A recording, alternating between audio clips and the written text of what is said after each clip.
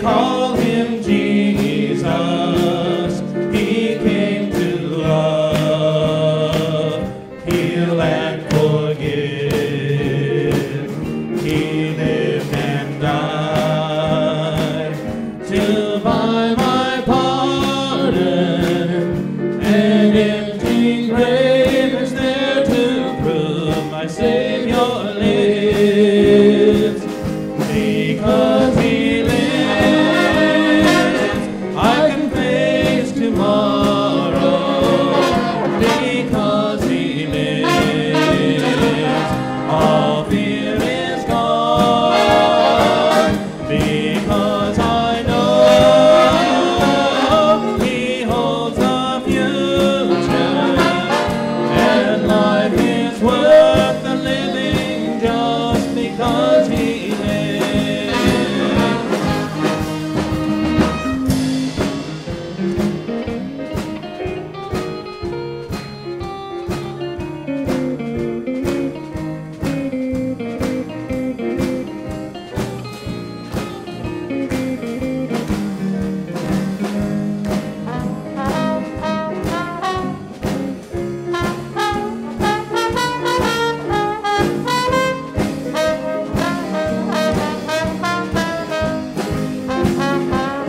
And then one day, across the river, I'll find life's final with day. And then as death gives way to victory, I'll see the lines of glory, and I'll know he lives. Because he lives, I can face tomorrow. Because he lives, all fear is gone. Because I know he holds the future, and life is worth the living just because he lives. And life is worth the living just because he lives.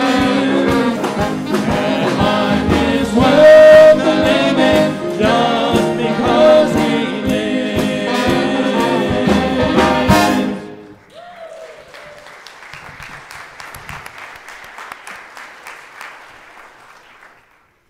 Welcome to First United Methodist Church Modesto for our Easter celebration. I am Pastor Debra Brady. And you know, during our Lenten season, we put away our Alleluias, but we bring them out in full force on Easter Sunday. So there is a traditional greeting that we do on Easter. When someone says, Christ is risen, you respond, Christ is risen indeed, and we all say, Alleluia. Are you ready? Christ is risen. Alleluia. Amen. Online community, we welcome you. Though we can't see you, we feel your presence. We hope you'll use the chat space and whatever platform you're on to greet one another in cyberspace.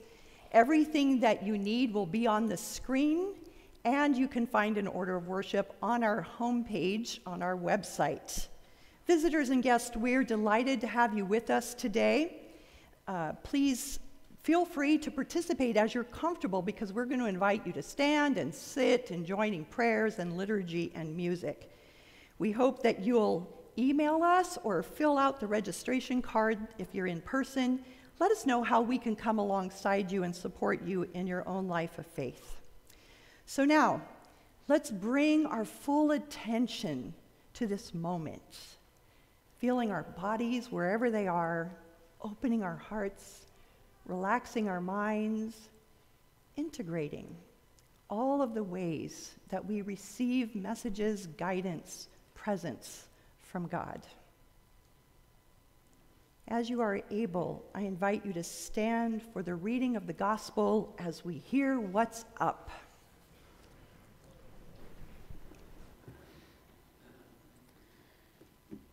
Hear this good news from the Gospel of Mark, chapter 16. When the Sabbath was over, Mary Magdalene, Mary the mother of James, and Salome bought spices so that they might go and anoint him. And very early on the first day of the week, when the sun had risen, they went to the tomb. They had been saying to one another, "Who will roll away the stone for us from the entrance to the tomb?" When they looked up, they saw that the stone, which was very large, had already been rolled back. As they entered the tomb, they saw a young man dressed in a white robe, sitting on the right side, and they were alarmed. But he said to them, "Do not be alarmed. You are looking for Jesus of Nazareth, who was crucified. He has been raised. He is not here. Look, there is the place they laid him. But go, tell his disciples and Peter that he is going ahead of you to Galilee. There you will see him, just as he told you." Please join me in unison prayer. Ever-living God, we come with our heads bent down sometimes, overwhelmed with Good Friday news. Raise us up, lift up our eyes, so that we might look up and see the tenacity of life in the midst of death. Amen. Hear this assurance proclaimed in Psalm 118. Oh, give thanks to the Lord, for God is good. God's steadfast love endures forever. The Lord is my strength and my might. God has become my salvation. There are glad songs of victory in the tents of the righteous. I shall not die, but I shall live and recount the deeds of the Lord. In the name of Christ, new life is come. Christ is risen. Christ is risen indeed. Hallelujah.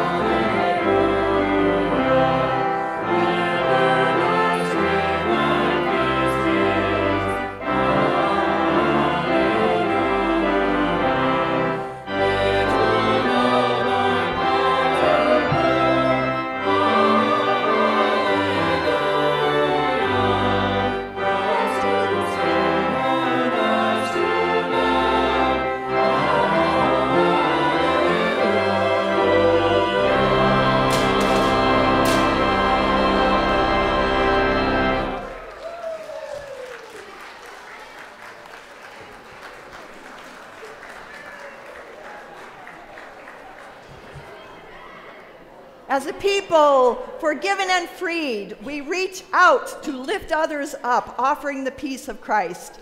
Peace be with you. And also with you. Please pass the peace in words and gestures to your neighbors.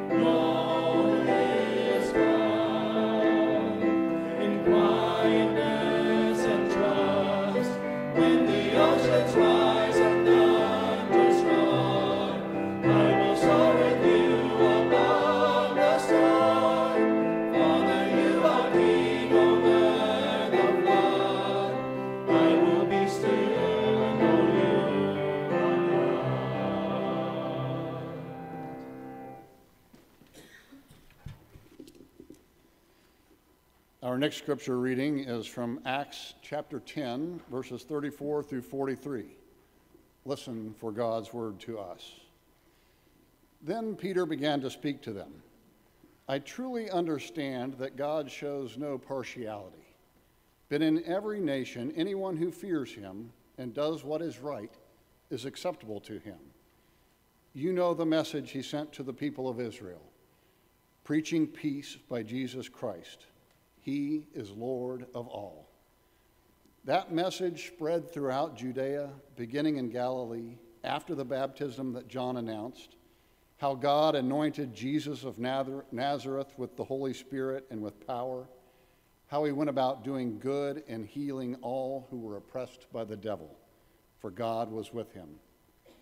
We are witnesses to all that he did both in Judea and in Jerusalem. They put him to death by hanging him on a tree, but God raised him on the third day and allowed him to appear, not to all the people, but to us who were chosen by God as witnesses, and who ate and drank with him after he rose from the dead. He commanded us to preach to the people and to testify that he is the one ordained by God as judge of the living and the dead. All prophets testify about him that everyone who believes in him receives forgiveness of sins through his name. This ends our scripture reading, through which the Spirit continues to teach the church. Thanks be to God.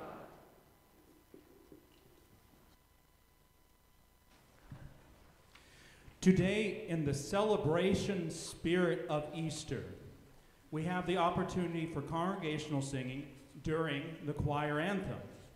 So toward the end of the anthem, we will reprise Christ the Lord is risen today, singing verse 1 and a new verse. The words will be on the screen. As we approach that part of the anthem, I will turn around and give you a gesture to stand, and then we can join with the choir in singing that familiar tune that we opened the service with.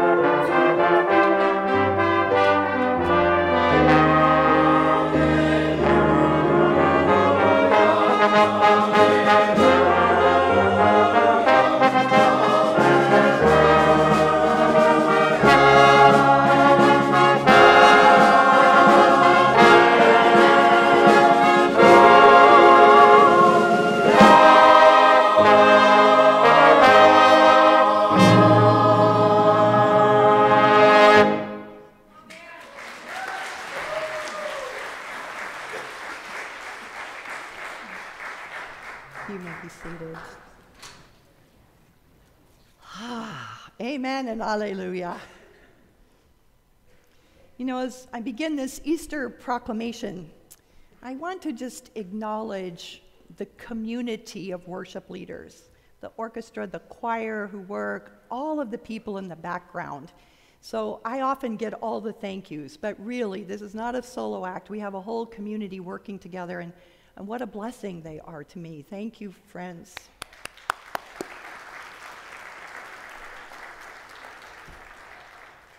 I want to also acknowledge that so often my sermons are filled with ways that others' insights have moved me, uplifted me, including the pastors who are in my weekly discussion group, including so many people in this congregation who share their own stories with me, and I'm grateful for the way the Holy Spirit weaves it all together in me for you. And one person I just want to mention is someone I've quoted from before. If you are here regularly, she's familiar to you, Debbie Thomas. She has been writing blogs and pieces for a long time. I followed her for years, and she now has 2 books out, Into the Mess and Other Stories About Jesus. And her newest book, just published recently, is A Faith of Many Rooms, Inhabiting a More Spacious Christianity. So I really commend her books to you. If you're restarting on the Christian faith or haven't been there, her access to just moving us spiritually is wonderful. I don't know her personally. I've never met her. I hope to sometime. But I just want to say how much her work has inspired me for today's message and many others. Let us pray.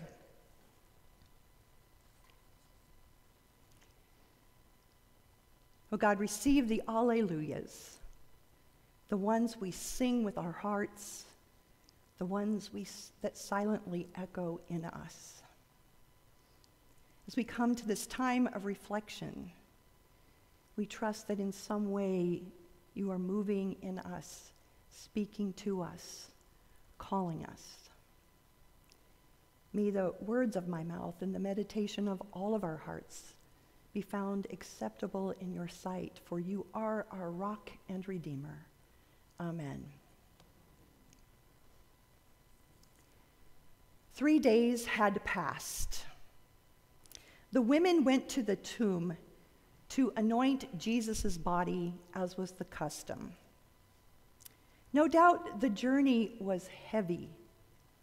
I imagine them approaching with shoulders slumped, heads lowered in defeat and grief. Along the way, they suddenly realized they hadn't thought through all of the logistics.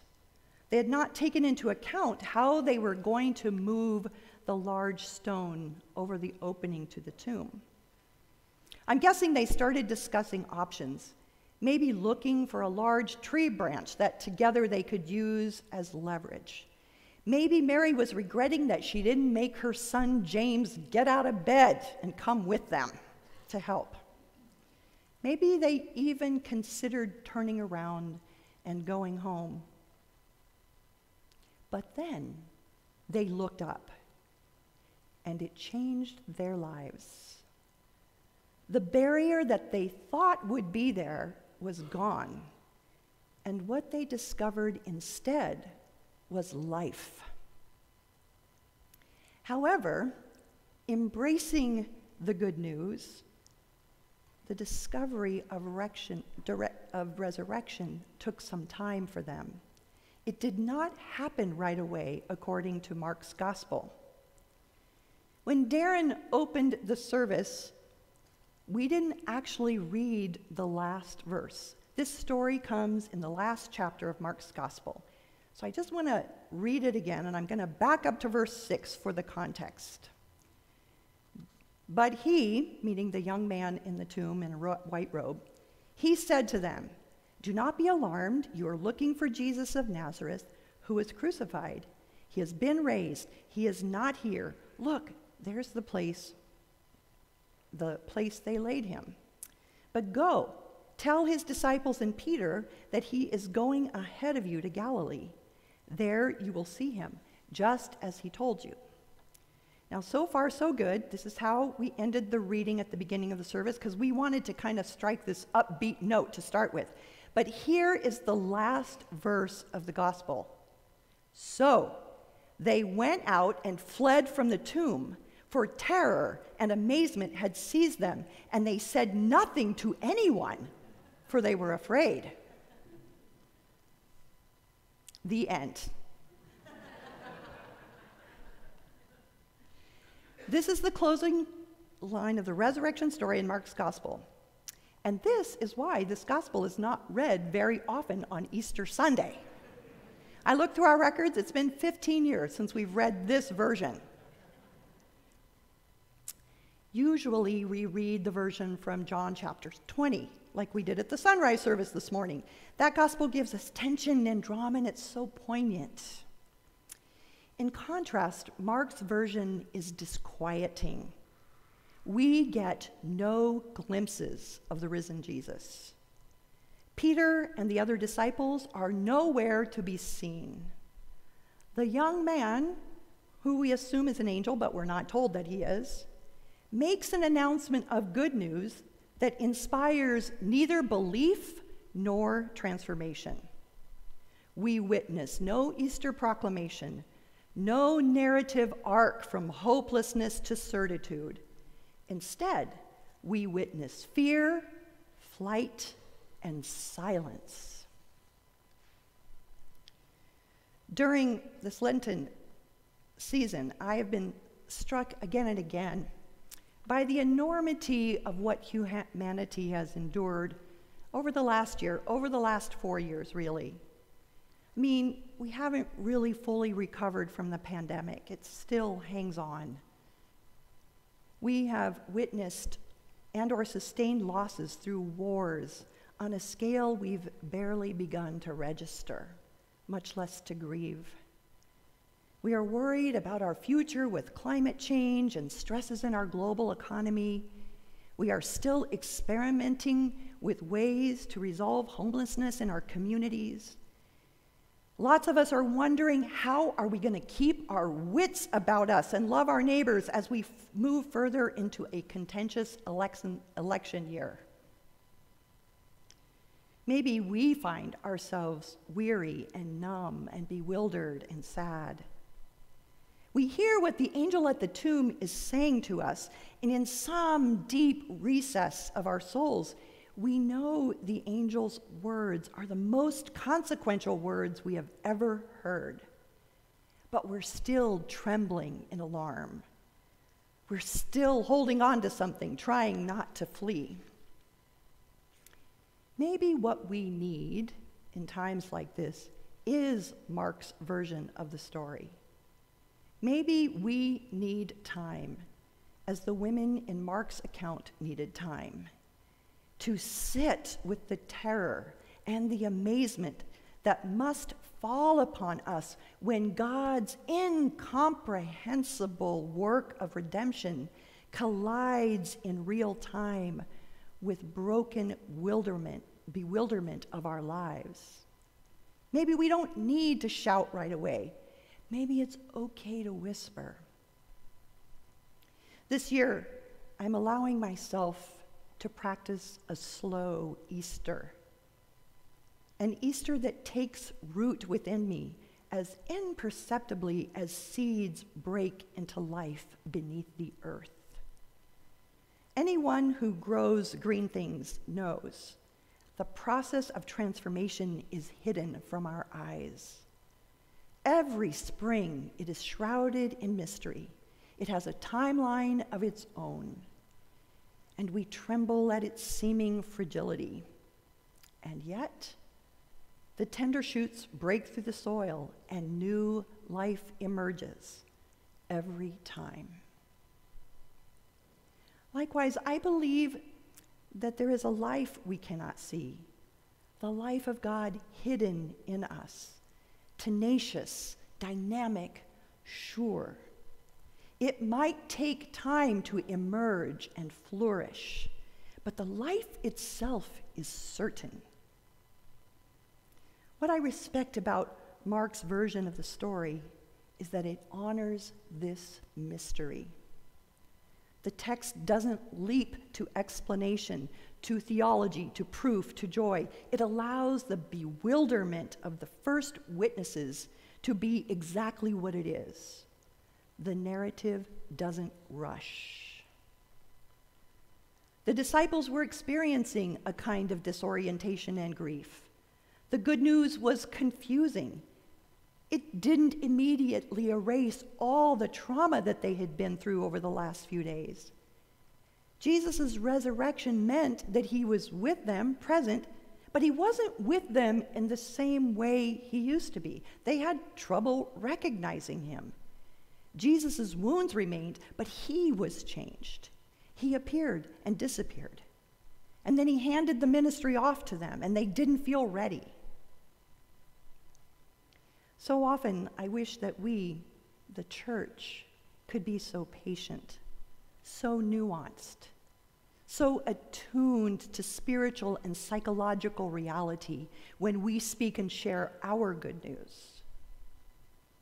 Wouldn't our witness be so much more credible if we didn't feel the need to rush to resurrection, to slap smiles and bows on the wounds of the world?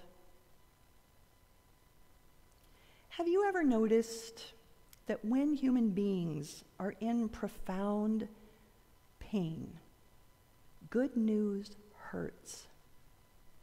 We find it too jarring, too dissonant, too grating. We can't map it or bridge it. We can't wrap our language around it. We literally can't take it into our bodies when we're in that much pain. Something tender and essential in us resists.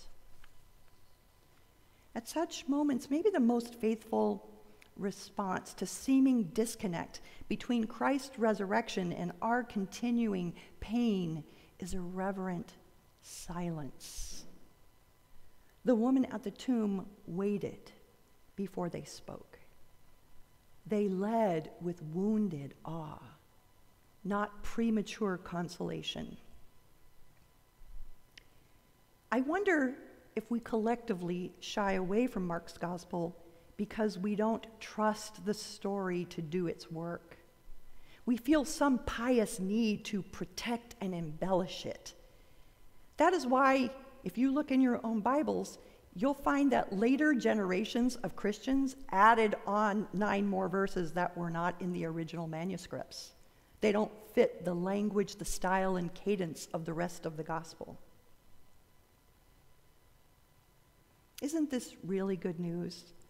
That the truth of the resurrection does not depend on the religious performance or the spiritual stamina of us flailing human beings. It doesn't matter one bit if we believe on the spot or not. The tomb is empty. Death is vanquished. Jesus lives. Period. We are not in charge of Easter. God is. I'm grateful that the scriptures preserve the gap between God's all-sufficient work and our tenuous apprehension of it, because it's a gap I know so well. I believe most of the time, but I don't yet understand. I cling to the resurrection, but I don't know what to do with death's ongoing cruelty. I trust that Jesus reigns, but I don't fully comprehend the elusive nature of his kingdom. I believe all things will be well, but I don't understand why they're not all well right now. Saint Anselm of Canterbury's motto for the Christian life was this: faith seeking understanding. What have I experienced of Jesus so far? Can I hang on to the faith that is possible in light of my current experience, incomplete though it is? Can I wait in silence as the waves of alarm and fear and amazement and hope course through me, bringing me slowly, slowly to resurrection joy? We know from the complete witnesses of the four Gospels that the frightened silence of the women on Easter morning eventually gave way to proclamation. Their alarm subsided, their courage deepened, their trauma healed, eased, and their amazement grew. They learned how to choose hope. We remember back to the Peter of Holy Week. Though he had promised Jesus to stick with him to the bitter end, when the time came, he ardently denied, even angrily denied, having even known Jesus. Not once, but 3 times. And now here in our Acts scripture lesson, after the resurrection, we hear Peter's sermon preached several months later, and we see that they learned how to make this story their own. And as they did, the story blossomed and grew in and among them. Joy came, faith came, peace came, love came. And slowly, the glorious truth of a conquered grave and a risen Messiah made its way from their emboldened lips to every corner of the world. The story didn't depend on them, but it changed them. And as they changed, the world around them changed too. One of the frequent questions I'm asked at the door after Easter Sunday when we use confetti like we did at the beginning is, who's going to clean all this up? Since Yona, our longtime custodian who used to do it, he retired some years ago, we've had some volunteer or another come in sometime early in the week and get everything vacuumed up with their power vac. Cathlin's going to do it this Tuesday in time for next Sunday, so it's back to normal. But you know, no matter how much we try or what technique we use, we can never manage to get all of the confetti vacuumed up. I know. Throughout the year, we continue to find stray pieces stuck in the pew cushion, inside of a hymnal, in the hymnal rack, somewhere stuck on the floor. And as we were preparing for Easter, I discovered that 3 of our members, Debra Buckles, Cathlin Davis, and Lynette Grandison, have all developed a spiritual practice of saving the stray pieces of confetti that they find throughout the year, and they take them home. Now, I think what Lynette does is puts hers in her larger collection of confetti, which she inserts in birthday cards that she sends to all of us. So we get a birthday card with Alleluias in it. Cathlin told me she keeps her jar in the kitchen in her home. Now, I'm thinking Cathlin probably looks at those pieces of Alleluia confettis and she thinks is a piece of music, like our opening hymn written by Charles Wesley, or maybe the Hallelujah chorus in Handel's Messiah. Debra Buckles told me that she has her confetti collection on a shelf in her bedroom with other keepsakes. And so she says she gets a lot of joy here in the sanctuary when she discovers a confetti. It's like a little Alleluia shouts at her. But then, in her bedroom, on a regular basis, she looks at that collection. It causes her to look up and touch base with what the Easter Alleluia joy welling up in her heart all through the year. So we invite you today, as you're leaving, pick up a handful of confetti. Start your own collection. We even provided little bags for you in the pews. So they're kind of in the middle, so pass them to your neighbors, and you can start your own little Alleluia collection at home.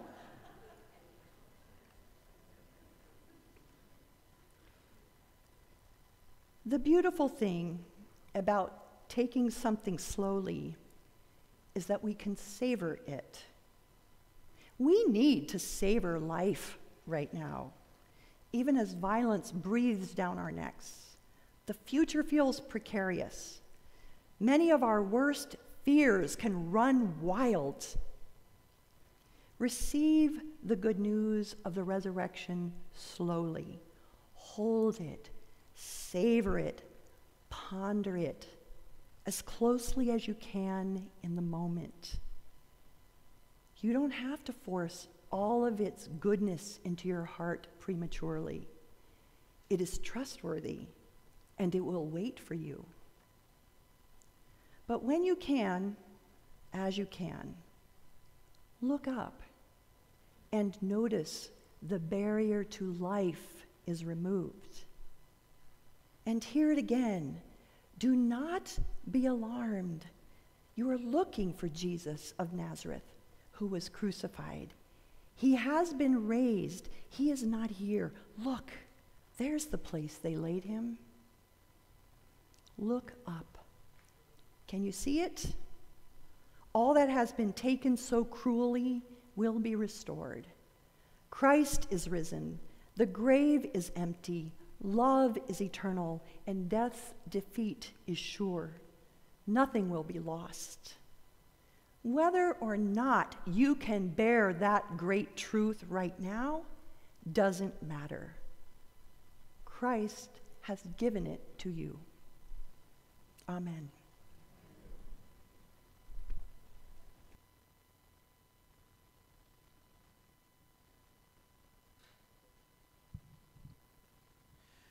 As we prepare for a time of prayer, we invite you to join us in singing Spirit of God, found in the black hymnal, number 2117.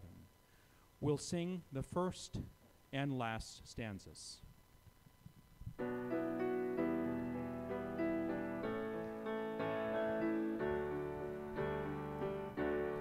Spirit of God, bright winds, let the bids life begin. Blow as you always do, create us anew. Give us the breath to sing, lifted on soaring wing, held in your hands, borne on your wings.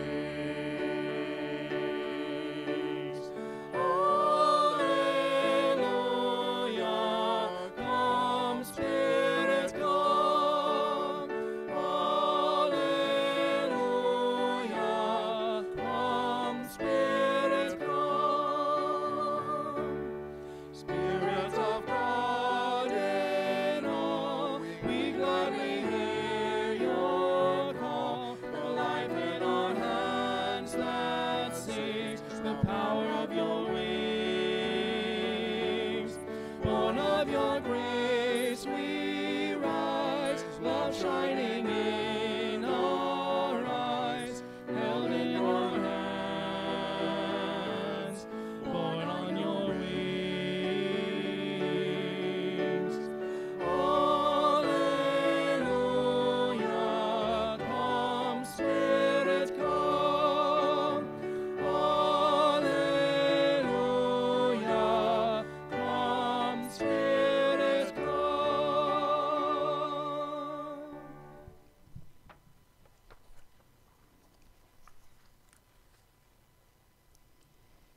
As we come to this time of prayers of the people, you might want to open up the prayer list that we insert in worship material.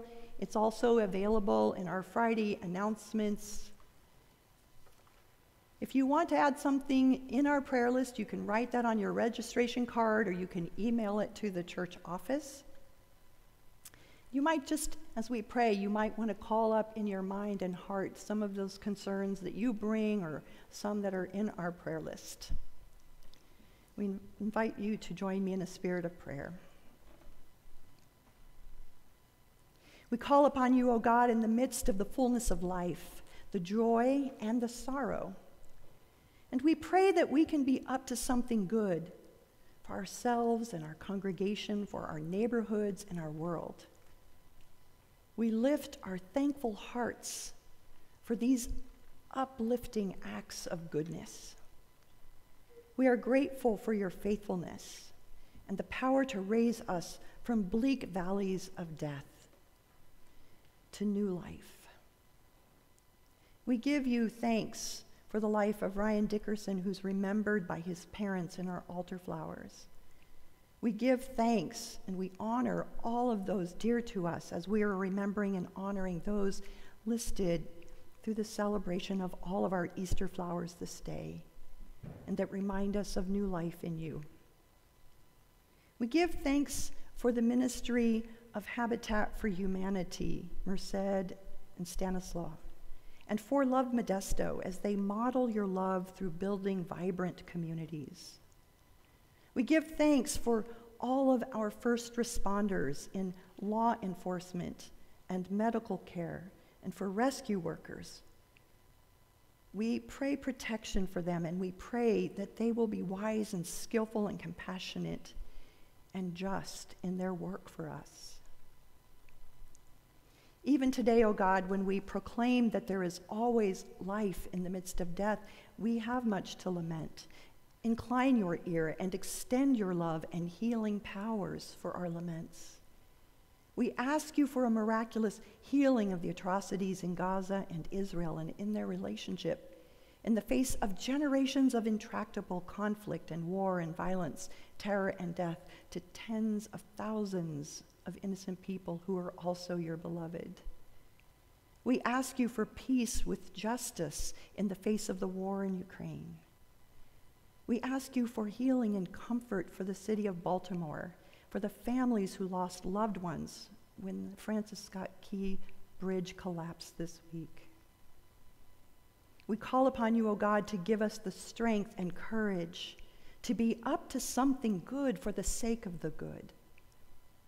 In this moment, inspire our imagination as we again commit to one small thing this week that will lift someone up, elevate and affirm the good when we see it, and bring a bit more justice and joy where we are. And if we feel we're not up to it, we pray we will have the humility and openness to accept the goodness of others and feel your encouraging love. We pray these things in the name of Jesus, who taught us when praying to say, "Our Father, who art in heaven, hallowed be thy name. Thy kingdom come, thy will be done, on earth as it is in heaven. Give us this day our daily bread, and forgive us our trespasses, as we forgive those who trespass against us. And lead us not into temptation, but deliver us from evil. For thine is the kingdom, and the power, and the glory forever. Amen." In this next section of worship, it's a time for us to consider our own discipleship, how we might support the ministry of our own congregation and beyond in some way. You might feel called to make a financial investment in our ministries, not required, of course, and all the ways you can do that will be on the screen. But I want to mention that at Easter, we're taking a special offering beyond our normal giving. All of it's going to go beyond the walls, and we're splitting it between two organizations. Half of it is going to go to Habitat for Humanity, Stanislaw Merced. And their CEO, Anita Hellam, was here a couple weeks ago sharing with us that in addition to continuing to build new homes, they're partnering with Legacy Alliance Outreach, who ministers to recently released people from some kind of incarceration. And Anita is hiring those people to help with some of the flood restoration of so many homes, especially for farm workers that were destroyed in the floods last year. And in fact, Michael Baldwin, who is the CEO of Legacy Alliance Outreach, will be here with us next Sunday to share his own testimony and to tell us more about their ministry. And I encourage you to come. You will not be sorry. The other partner, the other half, is going to Love Modesto. And I think many of you are familiar with their work. They provide this one-time community event for over 100 cities across the country, the Love Our Cities part. And Love Modesto is coming up at the end of April, the last Saturday of April. And they provide us this amazing time for all of us to work across our traditions in various projects that bring healing and vibrancy to our community as a way of getting a taste of how we might sort of continue our discipleship throughout the year. I want to also remind especially parents that right after the service, we're going to have a fun Easter egg hunt on our front lawn, and the kids are going to gather on the front steps, so you can get out there and meet them with your phone. You can take pictures in front of the flower cross and enjoy that time of celebration. You might also look through the events page in the insert to say, what might you do in discipleship to grow in your own faith? And there's a couple things I want to mention. Starting next Sunday, we're going to do a 7-week series called Resurrection Stories, and we're going to savor resurrection and hear testimonies from many people in our congregation about how life came from death in their own lives as we consider the various resurrection stories of Jesus. And also, there's a new Bible study starting on April 14th. We believe in being change makers as an expression of our Christian faith. And so a couple of our Changemaker leaders are going to be leading a 6-session Bible study called Jesus is Changemaker. It's going to take place every other Sunday right after worship. And so if you're new to the Bible, if you're new to the Christian faith, or you've been at it a long time, I think you will really appreciate this time to gather and discuss these stories. Now, during the season of Lent, every week we had little sticky notes shaped like hot air balloons. You can see that the hot air balloons have been our theme this season because they remind us to look up and consider our lives from God's perspective, and also to remind us what can we be up to on our own discipleship. So we wrote uplifting messages to the world, and so now we've placed them along the walls, and there are some still back in our mural in the narthex.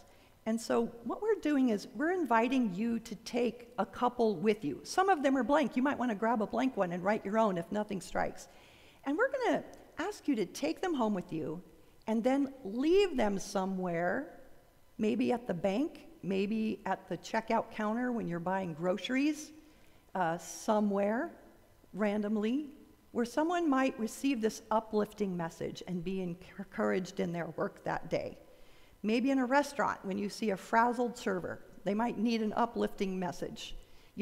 Sunday brunches, when all the Christians come, are the worst time for restaurants. You know that? We tend to be the grouchiest and least tipping customers. So especially if you go out to brunch, leave one of them, a big tip, and a little hot air balloon of encouragement. Find some way to be up to something good with uplifting messages for other people. Let us now continue our worship as we hear the offertory.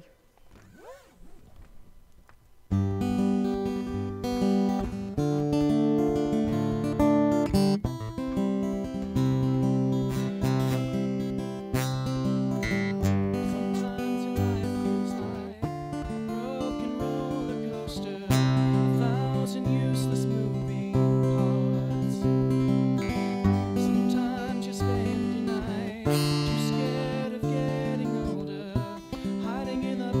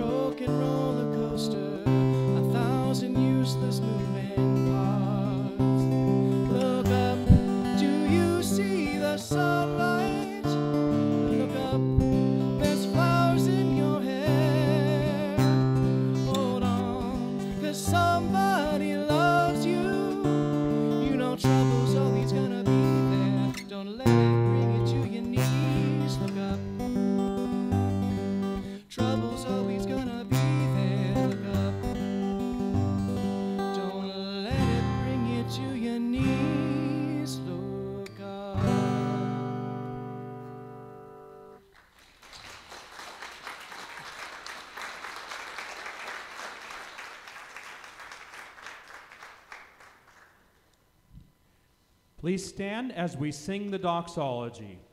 There will be new words set to our familiar tune.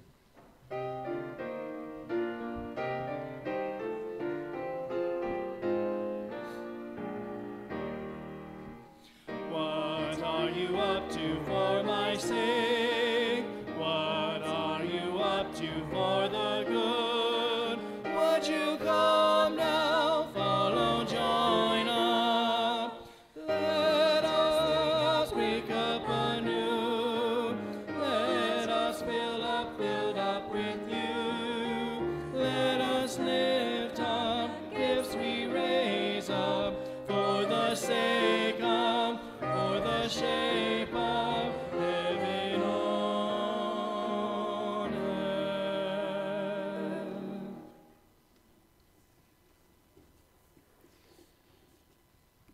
Spirit of resurrection, we ask you to raise up these gifts in ways that we could not imagine. Lift up our heads and our hearts as Easter people who faithfully believe there is something we can be up to for the good of this world. So be it. Amen.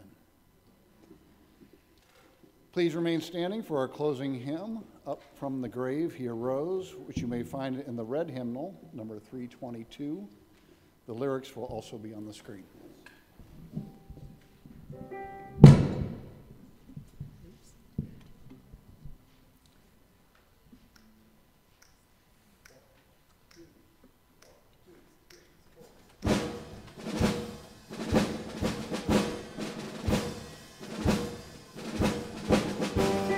Though in the grave he lay, Jesus my Savior, waiting the coming day.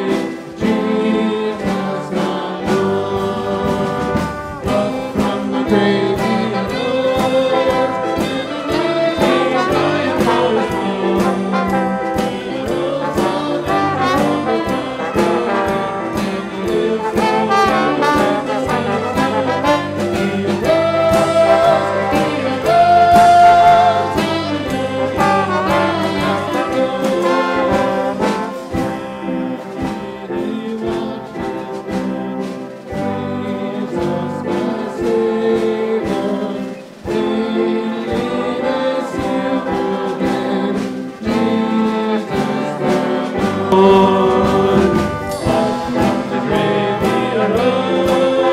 in the night he triumphed for his Lord. He rose on from the grave, and he lives forever.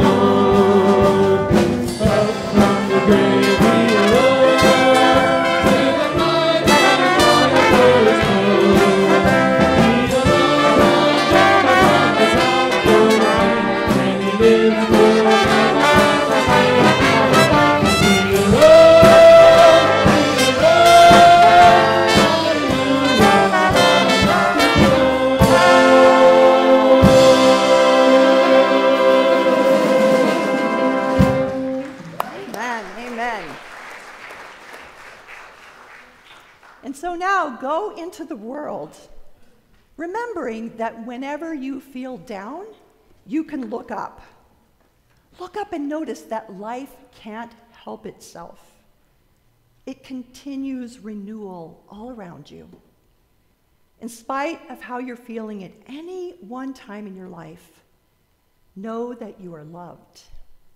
Your life matters. That your life can be lifted up, and you can lift up those around you. You have all you need to be up to something. When someone asks you, what are you up to? You can respond, with God's help, I'm up to something good. Let the people say amen. Amen.